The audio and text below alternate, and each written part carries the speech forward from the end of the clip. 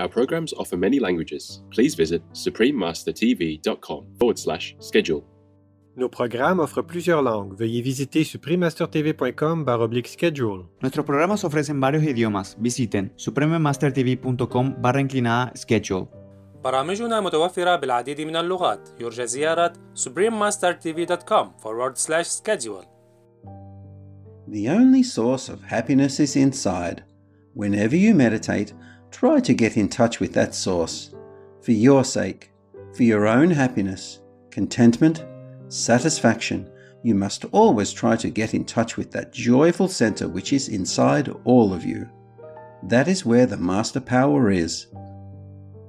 Please continue watching to find out more.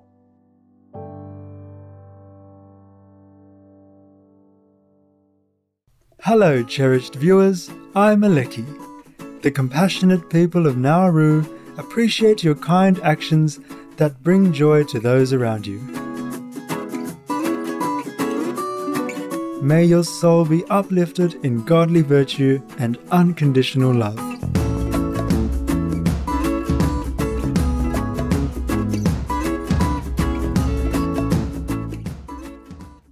Supreme Master Ching Hai is a highly gifted, multi-talented and fully enlightened master. She is also a world-renowned humanitarian, environmentalist, multi-talented author, artist, designer, musician, and a film director.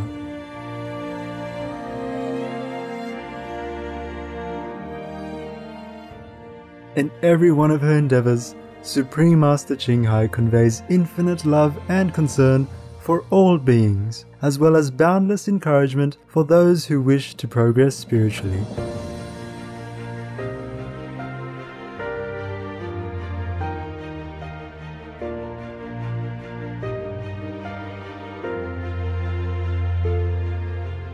Supreme Master Ching Hai imparts the truth, as did the worshipped Shakyamuni Buddha, Lord Jesus Christ, venerated Lao Tzu, Prophet Muhammad, peace be upon him, Sri Guru Nanak, and many others.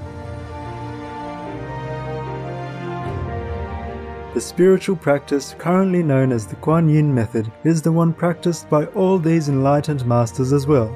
Thus, Supreme Master Ching Hai often reminds us of the similarities among all their great teachings.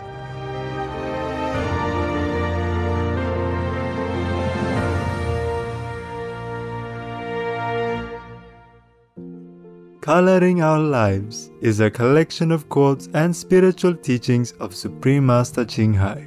In response to the questions and concerns of truth seekers, Supreme Master Ching Hai provides insights that are both spiritual and practical. Her suggestions light the way to creating a Buddha's purer land on earth, as well as being an intelligent, talented artist of life. As Supreme Master says, while making good use of every minute of our time to lead a fulfilled, positive, happy life in the process of learning, we can also use the very lively, animated and joyous spirit derived from spiritual practice to color our lives.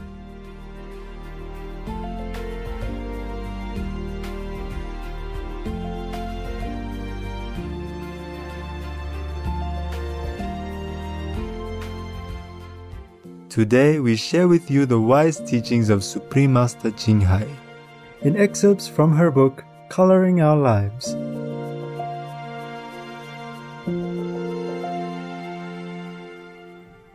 Taming the Human Brain. Don't make meditation a kind of work. It's just a relaxation time.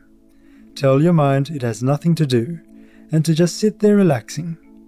And if you cannot sit too long, you can lie down and rest. Make it pleasant. You can put a flower in front and wear some nice clothes.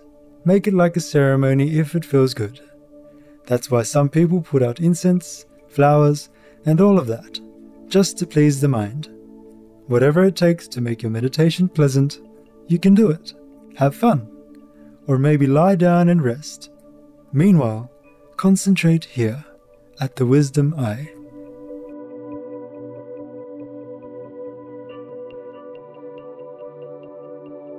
Make it pleasant at first. Don't make it too hard for the mind, because he doesn't like it. He doesn't like working. And if you're too serious, the mind will rebel, thinking, I don't like that. I'd like to have fun. I'd like to go out. I'd like to have music or coffee with friends. I don't want to sit here. So just make it nice. Invite some good friends, initiates, to come to your house, or come to their house, have coffee, chat first, or do something together, and then sit together, as if it is a part of the game, part of the fun. That's in the beginning. Later, you get used to it, and you don't need that game anymore. You can just sit anywhere and feel good.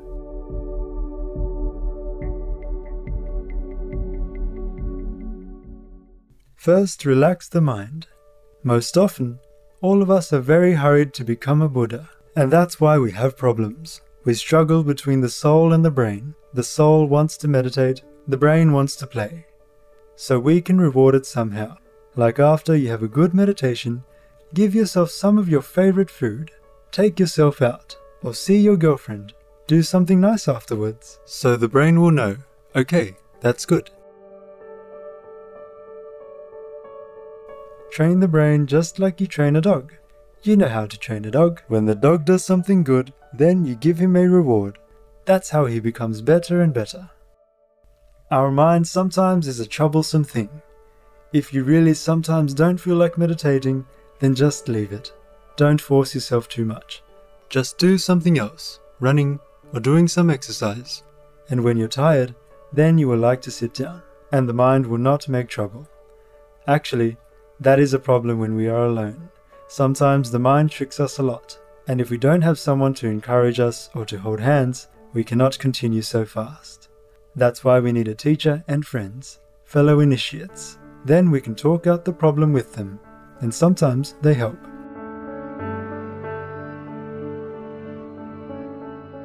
So try to go to group meditation as often as you can. You can talk over problems with your fellow practitioners, befriend them, invite them for coffee or tea to your house, and vice versa. Make it fun, and sometimes go out together. Have fun.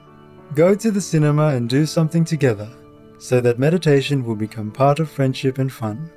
At first, for some people, it's necessary. You have to find out what your mind likes, and then give him a little. Don't be too harsh on him.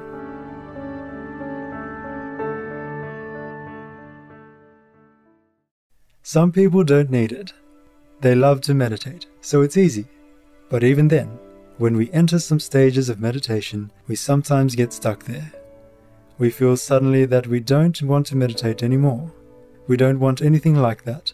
We've had enough with Buddhas, or enlightened beings, and things like that. But it's just temporary.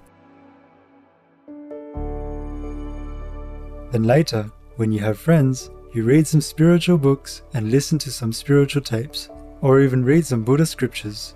Maybe that's going too far, but some contemporary books about life and death, about meditation, and about the experience of heaven by other people. And then you will be somehow more stimulated to want to have the same experience, and so you will make more effort.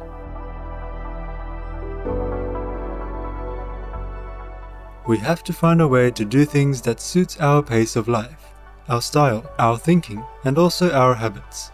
Habits are hard to change. We should do it slowly if we cannot do it fast. The purpose of meditation: realizing yourself and attaining inner bliss. Actually, when we're very happy, it's very difficult to meditate. And when we're very miserable, it's also very difficult to meditate. That's why we always try to strike a balance in between, so we don't feel such extremes that we forget that the real happiness is inside. Truly, it is. Actually, if we truly rely on the inner happiness, then everything will come. Then we'll never be disappointed or have to rely on anyone. If someone comes, it's okay. Or if they don't come, it's okay. We don't feel so hurt or pained inside. So all the pain, sorrow and misery come not from the outside, not from other people. They come from our inner ignorance. We expect too much from everyone and everything, and then we are disappointed.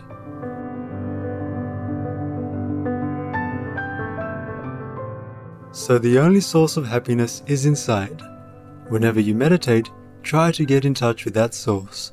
For your sake, for your own happiness, contentment, satisfaction, you must always try to get in touch with that joyful center which is inside all of you.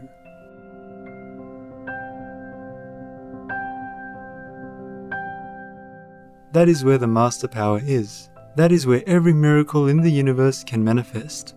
That's all loving kindness. That's where all loving kindness is born. That's where all the virtues, beauty, and the truth lying dormant there for you to discover. Otherwise, sooner or later, we all die and go where? Who cares? At least when we're living, we must live a very worthwhile human life. We should be happy and be able to carry on our life in a joyful way, because that befits our dignity as a human being, as the top 10 of all the animals in this world.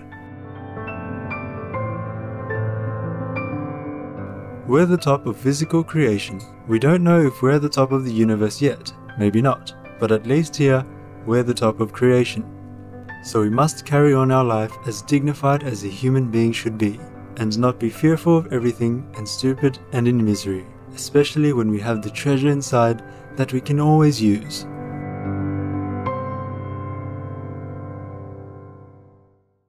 That's the only purpose of meditation, that you know yourself and know what true happiness is. Not because the master says so and you have to obey the master. You obey the master because it's good for you, but you must know why. You must know it's for you, not for the master. The master doesn't care. I don't care. If you don't meditate, you don't meditate. It's your life. I can't control you, and I don't want to. If you control someone else, you're bound to him or her. Just like the policeman with a criminal.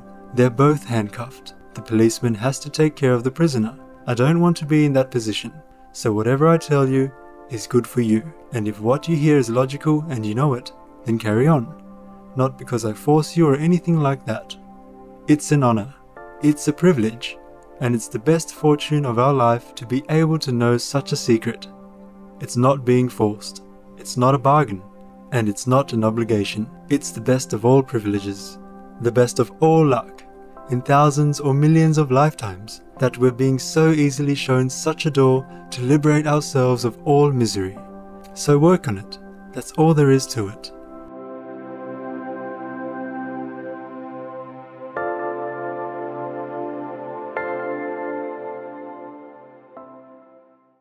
Cheerful viewers, we appreciate your company today on Words of Wisdom. Coming up next is The Millennium Eve with Supreme Master Ching Hai, Vegan, Part 6 of 9, right after Noteworthy News. May the purity of your spirit be cherished in the wondrous blessings of heaven. Our programs offer many languages. Please visit suprememastertv.com/schedule and suprememastertv.com/WOW.